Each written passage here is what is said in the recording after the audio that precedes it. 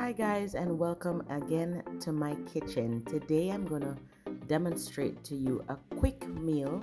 You can have it for breakfast or for lunch or even for dinner. It's that light and it's that quick. Here I'm going to make a tuna dip with naan bread. So there you see my naan bread. I have two naans that I'm going to be using today. That was my butter, my anchor butter. This is my tuna that I'm going to cook up in seasoning and make a sauce out of it. This is my scotch bonnet pepper, my onions diced up kind of small to medium, because this is what I'm going to use to cook up my tuna. And of course, this is the base of my sauce. This is sweet and spicy sauce with some relish that's actually in the sauce that makes it nice and sweet, nice and spicy. The pepper is just right, not too much. Here I am, I'm cooking up my onions, sauteing my onions, adding my scotch bonnet pepper for additional flavor.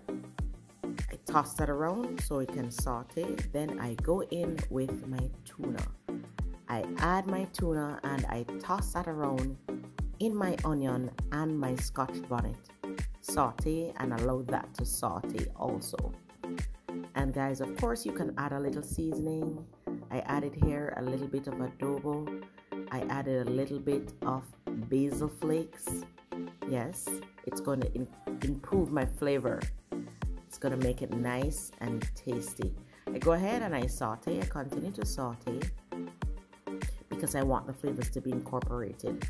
I've added here half a teaspoon of minced garlic, and that will also bring out the flavor in your tuna, because as we know, tuna is fish and sometimes it's a little bit on the raw side. Some persons can't accommodate it, can't stomach it, so I add the garlic. This is my sweet and spicy sauce that I've added, and I'm stirring that around to incorporate it into the tuna, and this will further enhance my flavor. And of course, I have a surprise ingredient for you today, and I'm going to go ahead and add that surprise ingredient, and it's going to boost the flavor of my tuna dip. Yes, here it is.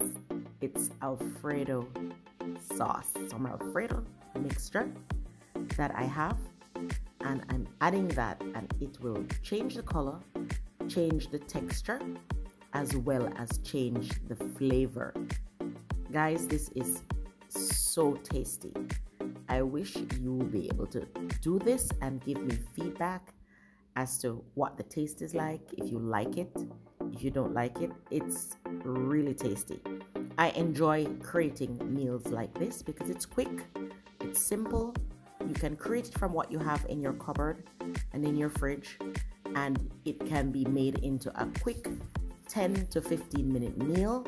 It can be served for breakfast, can be served for lunch, it can even be served for dinner if you go light on dinner, which you really should. So here it is. I have poured it out. I'm adding some parsley flakes just to add for presentation, and I'm going to also go ahead now and show you how I prepare my naan bread. I've heated my skillet, added the anchor butter, allowed it to melt. I'm going to stir that around a bit so that it melts all the way through. And this is the simplest thing you'll ever do in your kitchen. All you have to do is add that naan bread to your skillet and allow it to just toss in the butter for probably a minute on each side, because it already has color. You're just pretty much heating it up and allowing it to have flavor. So after 1 minute passes, you can go ahead, flip it on the other side, and do the same treatment.